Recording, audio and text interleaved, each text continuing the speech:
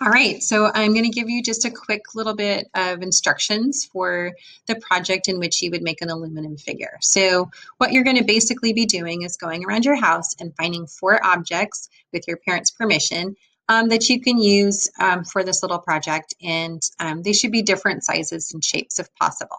Okay, you're going to calculate how much you're going to use those different 3D figures to put together to make some kind of a figure. Okay, like a person-like figure or an animal, it doesn't really matter to me. And then you're going to figure out, if you were to cover this figure with aluminum foil, how much surface area would be covered by the aluminum foil, and therefore how many square centimeters you would need of foil to cover it. If you want to use inches as your measurement, that's okay. Just make sure you stay consistent. If you're going to start with inches, you have to finish with inches so that all your calculations are nice and organized and consistent. So I'm just going to go through a couple of things with you so you kind of get an idea of what you're going to be doing. So you're going to pick at least 4 items that have to be used in your figure. I'm not going to take the time to go through 4 different ones here on my example. I'm just going to go through a couple of them just to give you an idea. So one of the things that I found in my house that I thought would make like a good body for the figure was just this little rectangular prism that I found. And so what you're going to want to do is decide, okay, well, what parts of it are going to be covered by foil. So if I were doing this, I was going to use this as the main body, and I was going to cover all 6 of the faces with aluminum foil. So I would figure out the area of this front panel, which is identical to the area of the back, and figure out the area of the bottom, which is exactly the same as the area of the top, and then figure out the area of a side. And that's going to be exactly the same area as the other side. And then just, record all those calculations in your directions page on those charts. And then all 6 faces would be covered. So I would just keep track of that so that I knew when I find my total surface area of the figure that those 6 faces for its main body would be accounted for. Okay. Then I found this like cylinder, and I was thinking about actually using this as the head. Okay, now a cylinder is not one of the figures that we've worked with in class, but I did give you some information through the links in the directions to kind of help you figure out area of a circle, for example, that you're not super familiar with. It's easy to calculate. You'll just have to look at the examples that I shared with you.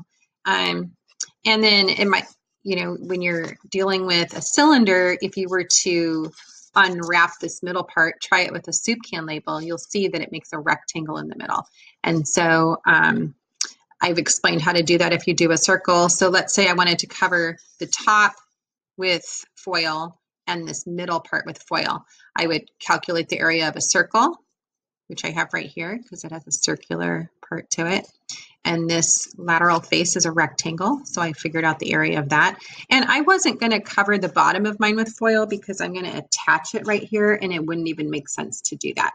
And so then you would do that with 2 other body parts for your figure and decide which of the faces that you would use foil on to cover it up and figure out how you're going to attach it. And then just to practice the volume component of this chapter, pick one of the pieces of your figure and calculate the volume. Okay, so I calculated the volume of this right here, length times width times height, and that just tells me how many cubic centimeters this particular part of my aluminum figure has for capacity. Okay, if you wanted to find the volume of one that's not a rectangular prism, that's totally fine. I have all the directions for how to do that in the links. You would just figure out the area of the circular base, which you would have already had, and then multiply it by the height of the cylinder. And that'll give you the volume of the cylinder, which is also pretty easy to do. And then, of course, once you're done with all your calculations and you're recording all of that, you can get your foil.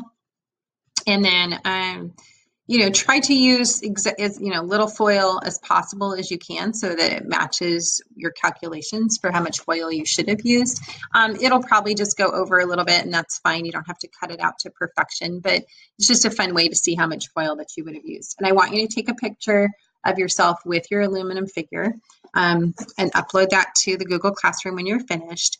And then a couple people mentioned that they didn't have enough foil in their house to do that, but they thought instead they wanted to use paint. That's fine. You're still calculating the surface area that would be covered by paint. And so you're welcome to do that as well if you'd rather paint it versus cover it in foil. You know, either one is fine with me. The important part is that you're showing how to get all your calculations and you're recording all of that and practicing the concepts from this chapter. If you have any questions at all, please reach out and I'm happy to help you with it. All right, have fun.